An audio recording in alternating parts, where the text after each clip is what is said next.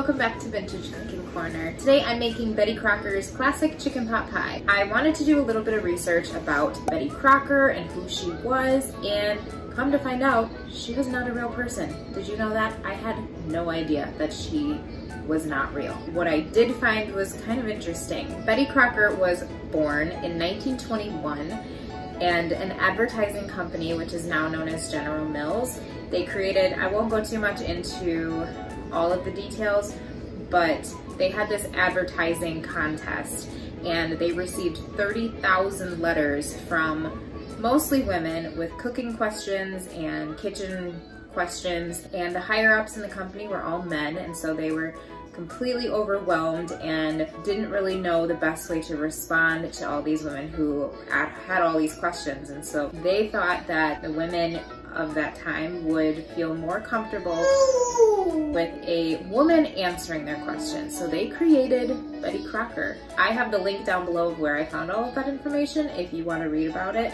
But that was super interesting to me because I honestly thought that she was like a housewife in the 50s, and come to find out she does not exist. This is Betty's recipe for a classic chicken pot pie.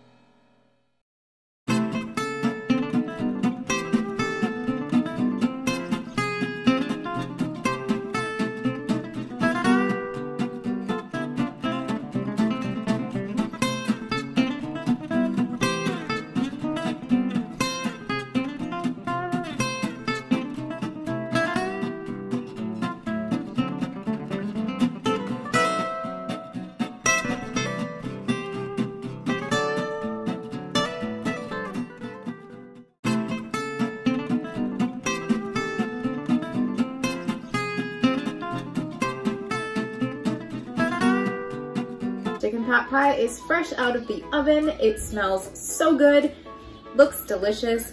So if you saw in the video, my pie crust fell apart. So I have this kind of crack down the middle. It doesn't look too bad once it's baked. And then once I cut it, I'll just use that as a guide for cutting right down the middle. It looks good. Once again, guys, thank you so much for watching. If you liked this video and you want to see more, please make sure to subscribe and hit the notification bell so you get notified every time that I post videos. Hope you have a wonderful day, and we will see you in the next video.